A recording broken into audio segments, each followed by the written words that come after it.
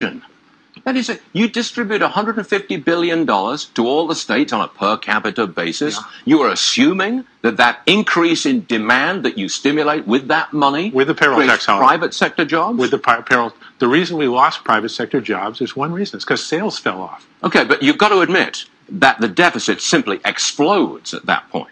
The deficit gets larger, yes. It explodes. And you understand what the deficit is from your school days, right? Well, look, that's all theoretical stuff. No, this is operational fact. I'm not talking any theory or philosophy here. Go on. Okay. When the government spends, it adds balances to reserve accounts at the Fed. These are checking accounts at the Fed. Okay? And when the government taxes, it subtracts money from checking accounts at the Fed.